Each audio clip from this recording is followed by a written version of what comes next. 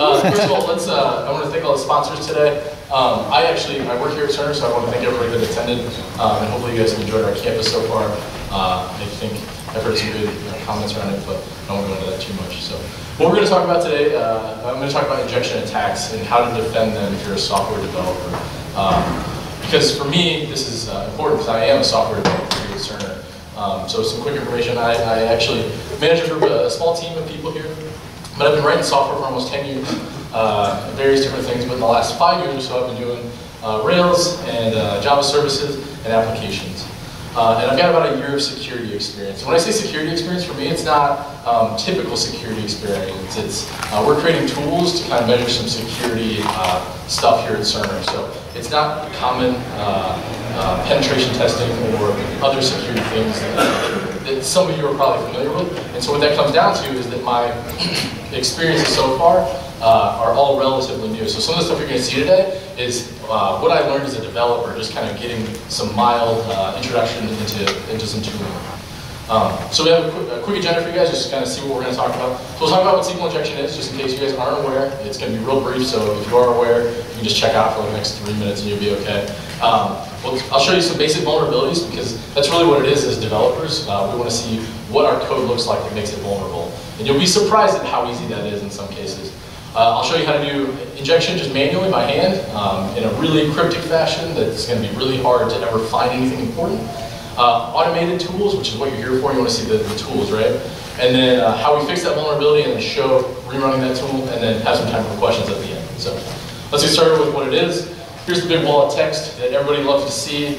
We don't have time to read that, so let's just go ahead and bypass right by that. Here's what it really is, okay guys? So we're going to append some SQL commands to the end of some input that this program is expecting for us. So if we're commonly saying, let's select user ID, name, from a users table where the name is Andy, what we're doing is we're just adding some extra to it. In this case, or 1 equals 1. So this effectively turns this SQL command so that everything qualifies as true, and we get everything every time. Does that make sense? Okay. So there's an awesome slide on XKCD that also explains this, and you kind of have to put this in any talk you give on SQL injection, in my opinion, because it's really great. But effectively, they named their kid, oh god, I can't even say it, Robert, apostrophe, parenthesis, colon, drop, table, students. And then the school called and says, hey, we have a problem with your kid. And they say, oh, what do you do? And they say, well, you dropped all the tables in our database. They say, oh, little Bobby tables is what we call them, right? Because it's, you know, every school he goes to, all the tables get dropped because they didn't sanitize their inputs. So let's quickly just cover why SQL injection matters. Every time we've had the OWASP top 10 list come out in 2010, 13, and 17, injection is the #1 on the list. And it's unfortunate at the same time every time, but the list doesn't change very much, but this one's always at the top. So this is one of the biggest reasons why it matters. I found this awesome Hall of Shame website. I'll post my slides later so you guys can go and see the URLs, they're linked in. But this one just quickly shows a bunch of different attacks that have happened in the last, this one, the screenshot shows last 6 months or so, and what they were. You can see Equifax on this list. I think, no, I had to cut that one out, sorry. Equifax is on this list as one of the places where they got everything exfiltrated from them too. But this website's cool because you can just see anybody that had SQL injection somewhere in their breach, and you can see how often this has actually happened in the world. But why does this keep happening, right? Because it's been around for a long time. But there's typically, and you heard this morning if you were, I think, in the keynote, or one of the talks this morning, where you have a Kickstarter campaign of something you're going to create, and it's an IoT device, and you put it out on the internet, and then you just shut down, and you sell it off to somebody, you had some VCs that came in and bought your product, and then you're done, right? In other corporate business, like big enterprises that have been around for a while, in some cases it's just a lack of focus on security and development. It's not typically something that comes up in code reviews. I can probably count the number of times on my hands here how many times a SQL injection or other security things happen on a code review. And I've been doing this for a long time. I'm curious if if there's anybody that disagrees with me, that I'd love to hear from you. Come talk to me afterwards, because this just isn't a thing that happens from what I've seen. And I would love to hear how to make that better for everything I work on. So we have all these guides on security. Everybody sees, here's what I should be doing in the Rails community. If I'm using Java, Hibernate or Juke or other libraries. There's a whole OWASP cheat sheet. I actually found, and I forgot to link this on here, Little Bobby Tables, if we go back to that reference. They have a website for Little Bobby Tables, and it's got 10 to 12, maybe 15 languages for that site that'll go through and reference a bunch of different ways you can do injection for Python, Java, Rails, like just enumerate the languages and go through them, right? So we have this bad practice where we read about the functionality and then we don't go read the rest of the API for how to do it securely, right? So me as a developer, I'm like, oh, it's done, ship it, right? Oh, I didn't do it how I should have probably done it because I didn't read all this stuff. And it's just, our mindset is we want to get things done and quickly and get it out the door because that's what makes people happy when they get functionality. So, and we have new people that join all the time and they just have a lack of awareness. So your responsibility as engineers is to try and teach each other and make ourselves better. So that's why it's been happening, in my opinion anyways, for a while, based on some research I've done. So let's quickly look at what code looks like that's vulnerable, okay? So if anybody's familiar with, anybody written Ruby on Rails before? Do we have a lot of developers in here? I actually don't know how many developers in here. Okay, so that's a good number. So if you're writing Ruby on Rails, this is a very, very basic vulnerability. In here, I'm just writing a SQL statement, and this SQL statement, if you look at it, it's a select star from users, where ID equals to parameters, in this case it's a query parameter called ID, and we're just taking the direct user input, and we're just putting it right in the SQL statement. So this is a very, very exploitable query parameter, being ID, and the same thing for first name. I've created a small little database that's just a users table for this example, and I'll link you guys all this code later so you can see it all. So that's that. There's also an interesting website I found called Rails SQLI, which is SQLinjection.org, which talks a bunch of different things that you can expose vulnerability-wise from Rails. And this one I found kind of interesting because I didn't realize this, but some of the methods I use somewhat more regularly, in this case calculate, may not be one that I use, but there's others, and you run calculate and you can pass it an actual column, is the second parameter there, and that column itself is never sanitized by Rails. You have to do that on your own, calling other methods to sanitize it before you do anything with it. And this is a pretty common practice in Rails. There's lots of methods that say, select and you pass a direct SQL, or from and you pass a table you want to, and none of those things are ever sanitized. You have to do that manually, which is not what I would expect from a DSL, in this case Rails. The same thing holds true if we look at Java. Do we have any Java developers here? Yeah, okay, good. So if you write any Java code and you write web services in Java, very, very same kind of vulnerability exists. If you look at this middle block, all we're doing is we're concatenating a big string with some vulnerable query parameters in there, being ID, username, first name, last name. All of those are vulnerable in this code. And if somebody passed those to us with something potentially malicious from an injection point, they would all come back as things that are bad. Okay, so we've seen a couple things that are injectable, and so you kind of know what we can inject. So if we go look at manual injection, so in this case, when I talk about manual injection, I'm not going to use any cool tools. I'm just going to use my knowledge of the API. In a lot of cases, if you're familiar with Swagger, Swagger is great because I can see everything that's available on an API. It's great for developers, it's great for people that are coding against your APIs. It's really great for people that are trying to take advantage of your API if it's vulnerable, because they can see all your endpoints, all your query parameters, everything, in just plain text on a screen. They can find it other ways maybe too, but this way is really great for them. And then I'm going to use Postman. Postman, if you're not familiar with Postman, it just allows me to make requests to a web service really straightforward and easy. So the first endpoint I'm going to do, and this is if you were to take my code down and run locally, you just hit localhost, and then it's just user basic injection is the endpoint. And I've got a little recording to show.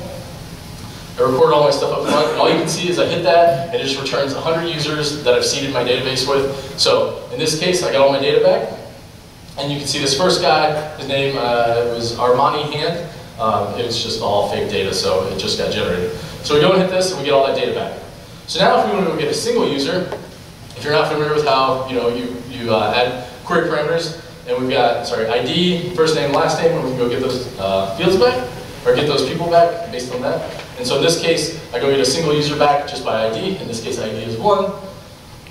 And then you got that guy back, and then we can do the same thing with first name, and then we get the same guy back, and then we can go and hit sorry, last name and get the same guy back. And you can see that we're just able to hit a REST endpoint, a service endpoint, and get all this data back for that single individual.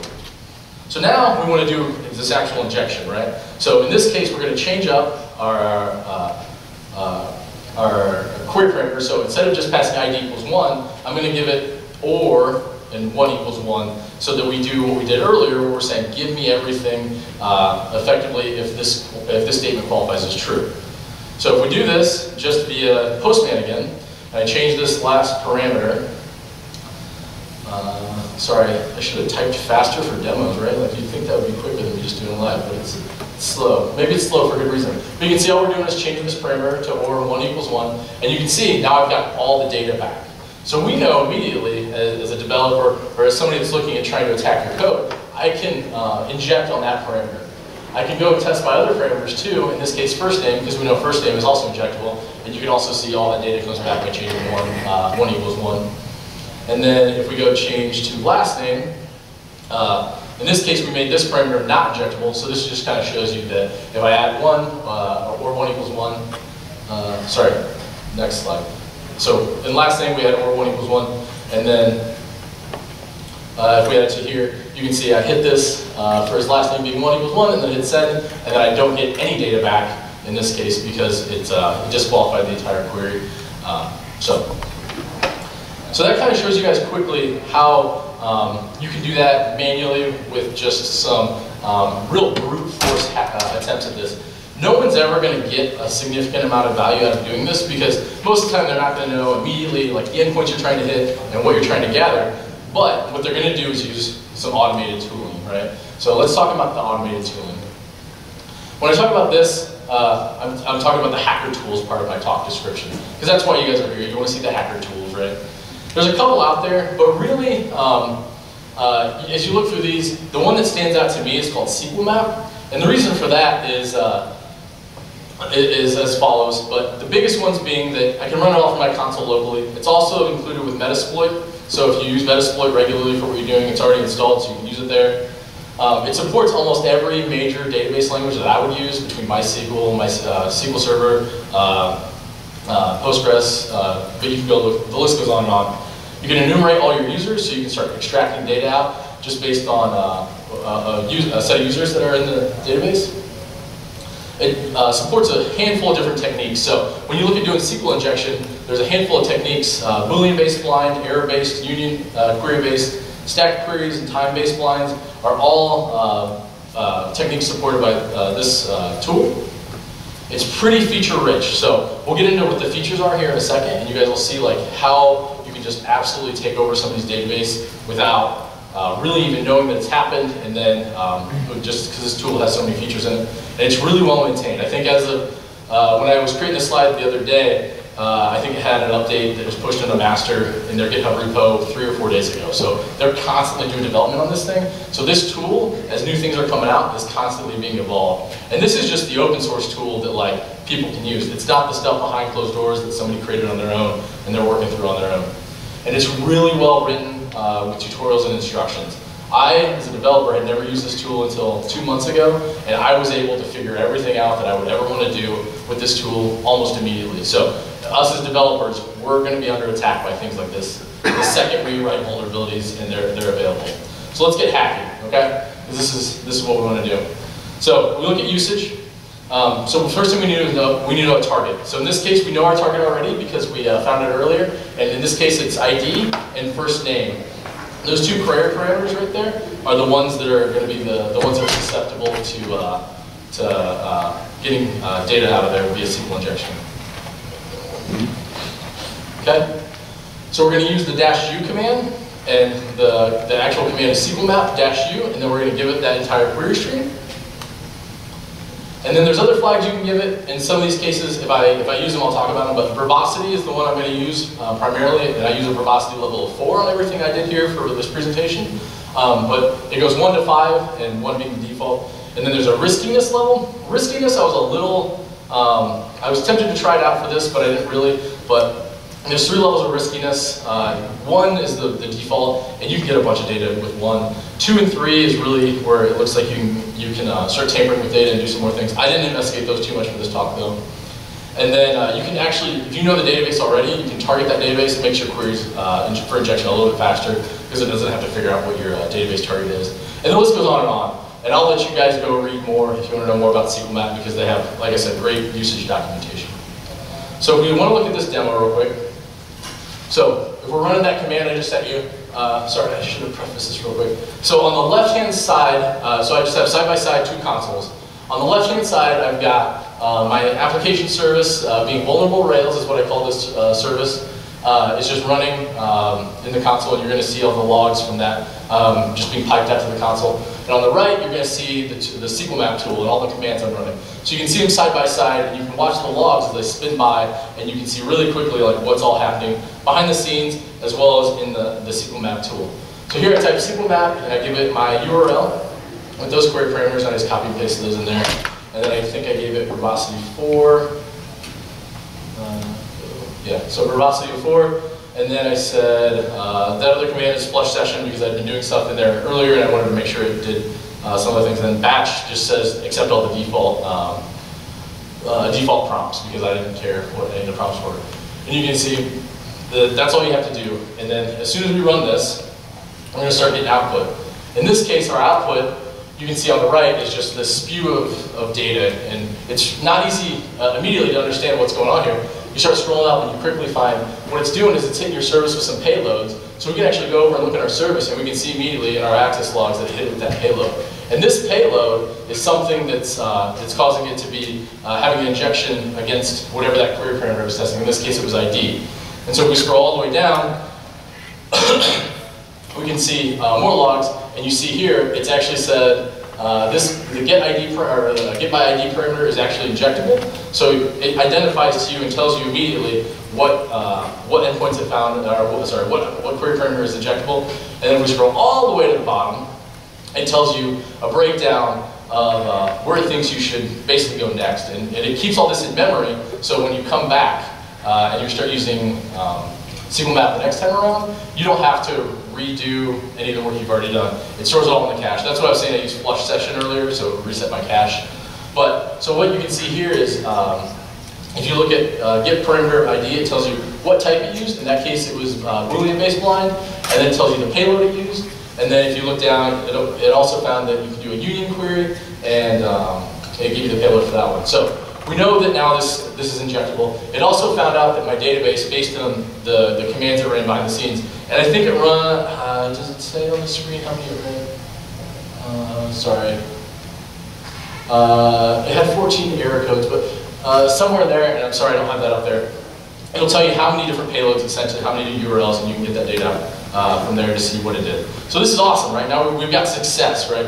We can inject and run this against here and do some more things, more malicious things, because we identified an injectable parameter. So let's exfiltrate the data, because that's what as the people hacking the system, want to get the data out, right?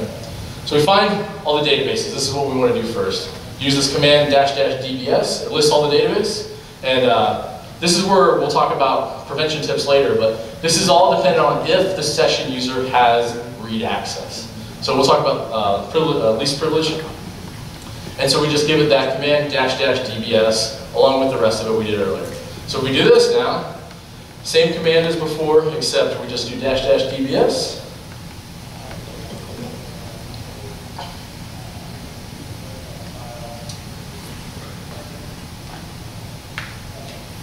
And you can see it prints out more stuff. It doesn't have to do all the same things it looked up earlier because it still has the same session. And you can see really quickly, it found 2 available databases, information schema and SecureDB. In this case, I know I'm going to go and attack SecureDB. That's the database I created for this specific presentation. But information schema, it doesn't sound very important to me. But what does sound important to me is SecureDB. So if we go out here, we want to display all the tables in this database. You can give it --tables. And then you can go and you give it your database in --tables. And then from here, so you'll see down here on the right, sorry, Sorry if that is in the way. So dash secure ID, or security B in the dash tables, and it'll print all the tables I care about. So me as a Rails developer, I know I don't care about AR, internal metadata, and I don't care about schema migrations. Those aren't important to me. What I care about is users, right? We as people that are trying to defend things, people that are trying to attack things, they're looking for user information. What kind of information can we get out of there? So we want to display all the columns, because we want to know what data we can get out. So dash columns, surprisingly enough. This API reads really easy. It's simple to work with. Lists all the tables for the column. In this case, I just want to see what they are. So dash columns on the users table, which is dash T. Oops, sorry. So we printed all this. So we're going to change our query or change our statement around.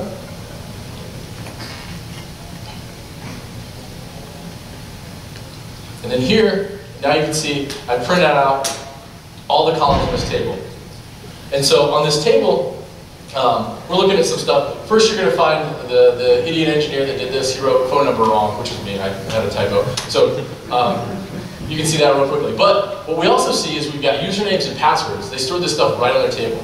And more commonly than not, this is how easy databases are being, or how simply databases are being created. And all these companies are being breached. We're finding passwords in plain text on tables just like this. So the first thing you want to look at is maybe having a different model for having a password storage mechanism. So if we continue along here, we're going to dump this data now, because that's what we really want. The people that are doing the hacking, this is what they're trying to get, is this data dump.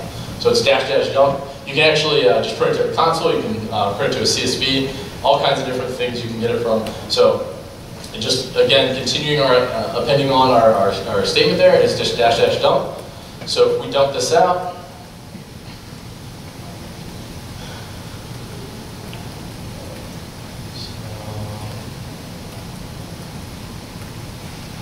so here we give it the columns that I want to give it, or I want to display, so name and password, because these are the only ones I care about in this case. It should have been username, but it's name. And you can see really quickly, here's all the data from that database. And that's how easy it is, just by me as a developer making one small mistake in my development code. Yeah, Caleb. Not a developer. Where should that be stored? Where should password information? How and where should you store that otherwise? So that's a good question. I don't know the right answer to that question. Okay. I just don't think that unencrypted information, so it should be encrypted somewhere. I just don't have the right answer for that. So if you actually want to attend, Matt Randall's giving a talk here shortly about, hey, yeah, there he is in the back, actually. Hey there. What's up, Matt Randall? He's already got a mic. You don't actually encrypt passwords, you actually just want to hash and salt them, and particularly algorithms called scrypt and bcrypt. There we go. Do an iterative hash algorithm over them in order to make it computationally expensive. Just go online, look up the bcrypt and how to salt and hash passwords. You probably find that. And then where you physically store them is probably doesn't really matter much, whether it's a database or other system, just as long as you lock it down. So, but then given enough, as long as you're doing that, then you're making some good attempts at things. So thanks, Matt, for that.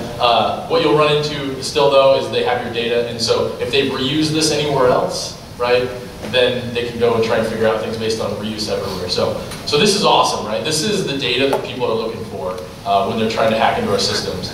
And so we want to fix these things and we want to prevent them, right? And you know what's really funny about this is it's actually really easy.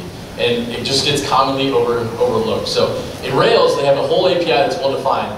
In this case, we just, it's just called passing around the hash values explicitly. In this case, it's just using where and saying ID and giving your param ID. So it's really easy. It's actually not, like I said, not very hard at all. Java, same way. In this case, we're using prepared statements. And here, it's just a matter of giving it a set of question marks, and then below, you just set those strings. Now, these are all going to be dependent on what library you're using. Obviously, you're using Juke or Hibernate or any different library. You need to go read and see exactly how to use prepared statements. But if we rerun SQL map now that we've changed that, what we're going to see, I changed the API to users fixed basic injection just so you can see this. And if I rerun this thing, and go ahead and go, and you can see it's going to run and do all the same things we did before, except now, at the very end, it says, I couldn't find anything that was injectable based on what I know today. And so that, as developers, that's what we want to see. So as developers, use this tool and run it against your data, or run it against your services and your applications and go test some things. So let's look at some action items or takeaways from today. So first of all, understand the security concerns of your technology you're using or you're developing in. If you don't read the API, if you don't read the security documentation for it, the APIs the APIs you're working with, you're going to have vulnerabilities somewhere. And always use language-specific prepared statements. So I showed those in Java. They're not called prepared statements in Rails, but they're very similar. And never trust user input. In doing that, no matter what it is, you're going to run into some problems because users are going to be malicious somewhere down the road and they're going to give you some bad input. Participate in code reviews as developers. This is probably the #1 problem I have just with developers in general. Most people don't spend enough time on code reviews and just looking at code and understanding what it does and making sure we understand, what kinds of things we should be looking at. And so, me as a developer, this is one of the things I try and focus on, and I harp on my team to do the same thing.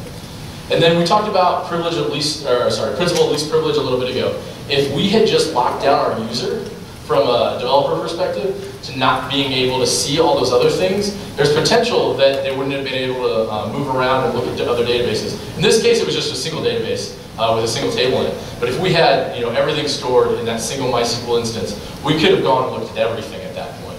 And so by locking down the users that have access to those individual things, we can lock that down really quickly.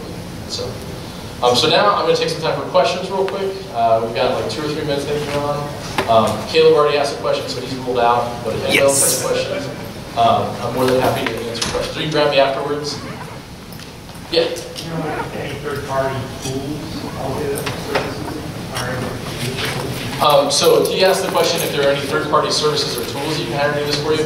What I would look is hire a penetration tester to do. They're going to do way more than this, but they're going to be the guys that are going to have the experience. So depth security, I don't know if anybody from depth security is in here right now. In the back, those guys do penetration testing, and they regularly, take down applications and they exfiltrate data out of there. But I would go talk to them, or there's other companies here doing today you can talk to as well. So. There's a lot of tools for what is called dynamic scanning, which is basically trying to black box it from the outside and do a lot of those testing.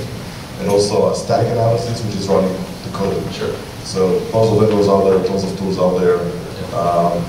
Totally, I think scan almost everything in the job. Any other questions?